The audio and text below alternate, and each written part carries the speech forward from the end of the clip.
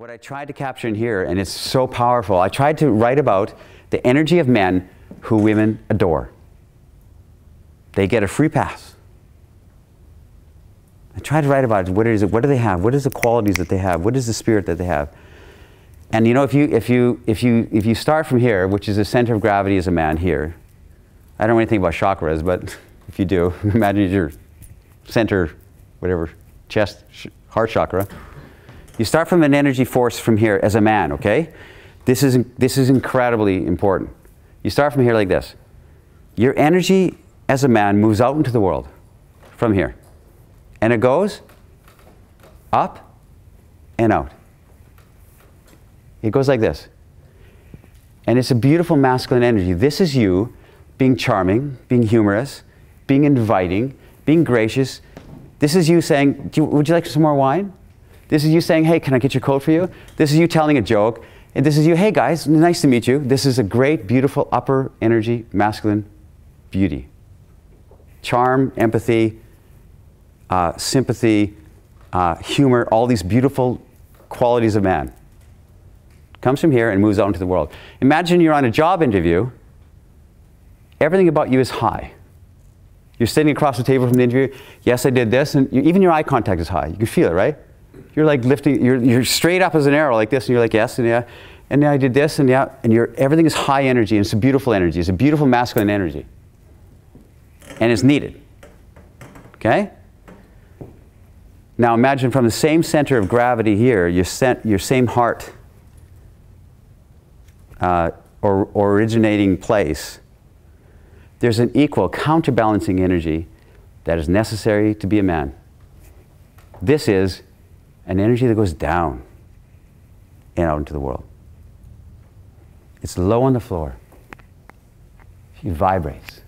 Has a vibration. Everything's about is lower. Your voice is lower, everything's lower. This is your sexual desire, which in the West is a bad thing. Toxic. You rapist. Right? This is you wanting to bend the world over. This is you seeing a heart-shaped ass say, I like this. I like that. That's your, and I tell you this, it's given to you by God. You fail, God, women, men, society, everything, when you like block off that energy, which we all do. Our Western society has been taught, you eyes front, respectful, don't have any kind of this sexual energy at all, and it's wrong. It's wrong. Your sexual energy that moves onto the, it's kind of like bass that flows on the floor, boom, boom, boom. And women can feel it. They can feel it when they're in the energy of a man who has that sexual vibration that floats on the floor. But here's the key. And here's the key. You need both. Both energies. If you're only this upper energy guy, which all the dating advice out there, all the mainstream media, how to be more humorous, how to take Toastmasters, how to tell a joke, how to be more storytelling, how to be more interesting, how to be, where to take a girl on a date, is all of the instruction for men is how to be more of this nice guy upper energy.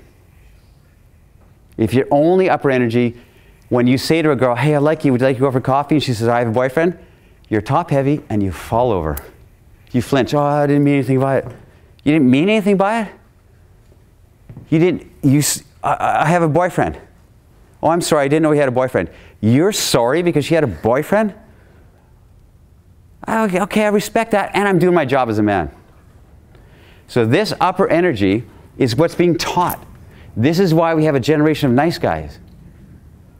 You're either in your basement suite playing World of Warcraft, not going out and meeting girls, or you're being taught upper energy things, which are good things, but if they don't have the counterbalance of that beautiful lower thrusting energy, that spanking energy, if you don't have that, then you're a nice guy. Women are dating nice guys, and men are learning, okay, how to go down on a woman, how to, her anatomy. They're reading all these books and programs and like how to please a woman, how to massage her with right oils and candles for the right. They're pleasing women. And women say, I want that guy. Yeah, sign me up. No, you don't. You don't want that guy. Guy goes down to you for 45 minutes. You could get yourself off in 2 minutes with your fingers. But it's nice. It feels good. It's cool. But you have there's nothing in him that makes you think, this guy's incredible. You see? Nothing in us that makes women say, wow, I can't stop thinking about that guy. He's never... That's what's missing. So, and if you're only lower energy, you're a creep. If you don't have it balanced, if you're the sexual guy, looking at women's boobs, and you don't have it balanced with charm and humor and empathy and kindness and full respect,